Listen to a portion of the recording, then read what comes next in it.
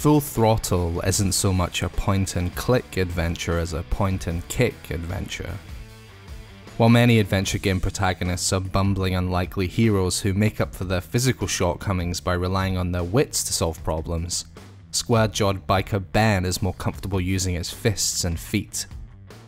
More than one puzzle in this game is solved by kicking something, and this refreshingly no-nonsense approach is what sets it apart from other classic LucasArts adventures. Why solve a series of increasingly absurd puzzles to unlock a door, when you can just boot it off its hinges? I fixed your door. It was sticky. Released in 1995, Full Throttle was written and designed by Tim Schafer, whose name has become synonymous with LucasArts adventure games, from Monkey Island to Grim Fandango. Schafer was influenced by Mad Max and Kurosawa films, in particular the idea of a stoic, tough guy hero who's never looking for trouble, but finds it anyway. Visually, lead artist Peter Chan took inspiration from Mike Mignola's Hellboy comics, which is evident in his use of heavy shadows and silhouettes. LucasArts greenlit Full Throttle on Schafer's assurance that it would be a commercial hit, and he was right. Their adventure games usually sold about 100,000 copies, but 1 million people bought Full Throttle. Ben is on the run for a murder he didn't commit, which is bad, but not as bad as the fact that Corley Motors, the last motorcycle manufacturer in the country, is ceasing production of its legendary bikes to mass-produce minivans. And so our stubbly, leather-clad anti-hero embarks on a quest to clear his name and, more importantly, save his way of life from being destroyed by soulless corporate suits.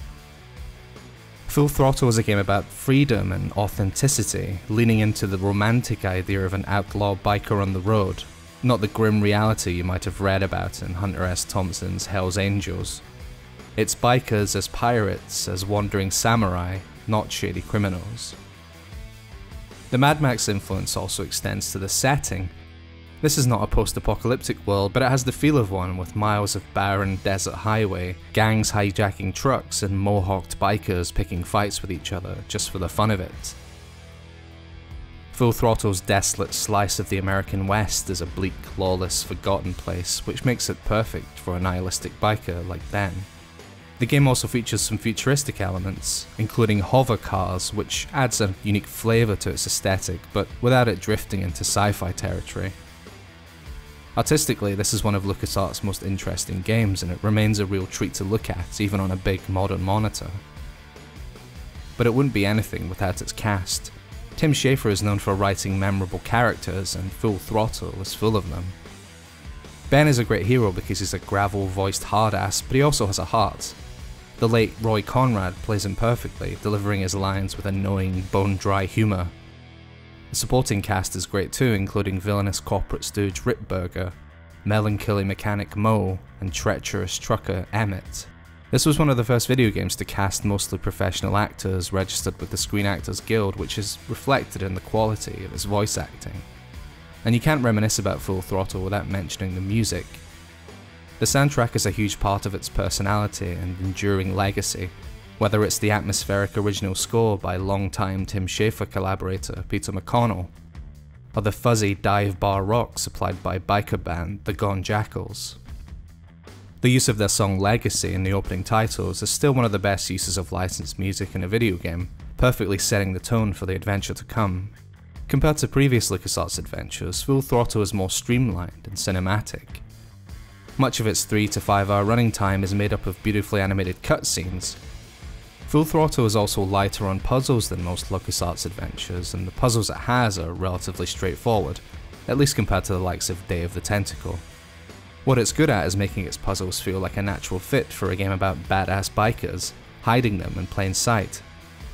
A few hours into the game, Ben finds himself on a notorious desert backroad where riders from rival gangs meet up to fight.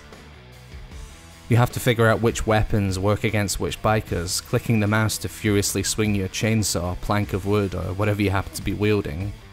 It has the feel of an action minigame, but it's really just an elaborately presented puzzle. A side effect of this streamlined design is that Full Throttle is pretty short. Over the years this has been cited by many as its biggest weakness, but I actually think it's a perfect length. Compared to the languid pace of most point-and-click adventures, this is a breakneck sprint through a series of thrilling set pieces, with only short moments of downtime between them. And really, that's what a game about this kind of character should be like.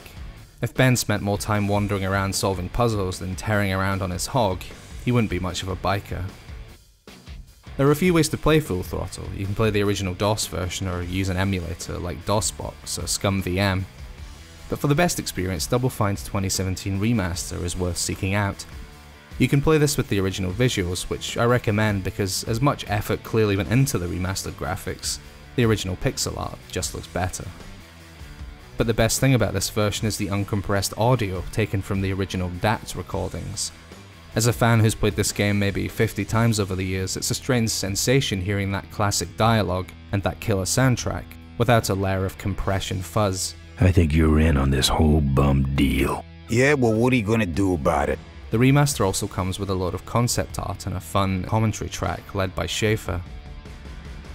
Full Throttle endures because of its story, characters, and setting, not its puzzles.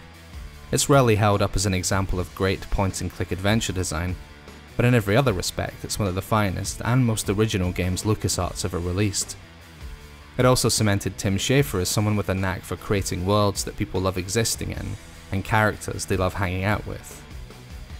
LucasArts once threatened to release a third-person 3D sequel called Hell on Wheels, without the involvement of Schafer. But it was cancelled, and I'm glad. Full Throttle is a one-off, and its legacy should be left unspoiled.